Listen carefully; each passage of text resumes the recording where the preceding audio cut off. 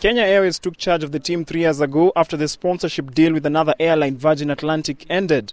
The KQ sponsorship entailed branded kitwear, travel costs and allowances.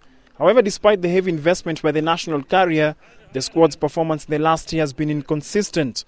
KQ Chief Executive Officer Titus Naikuni, who was speaking during the official send-off of the squad for the third and fourth legs in New Zealand and the United States, is confident the team will prevail. We have confidence in you. We know you're going to do a good job. But even if you don't make it, you are still our team. No matter what happens, we will support you throughout. The team, which has been conducting serious training ahead of the 2 legs to be held in Wellington and Las Vegas, is under pressure to secure points. The Kenya Rugby Union chairman Richard Omwela is buoyant that the current squad, which saw the return of core players Collins Injera, Biko Adema and Sydney Ashoya, could rekindle hopes of a semi-final berth. We think we've got a squad that is going to do us proud. The guys behind here are going to put their lives on the line for Kenya, for themselves. And I think we're very proud. They've worked very, very hard to be here.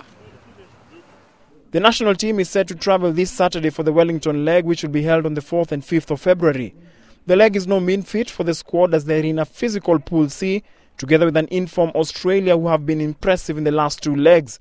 They are also pooled with reigning World 7 Series champion Samoa, who trounced Kenya in their last meeting, and an unpredictable Tonga. Bernard Ndong for Citizen Sports.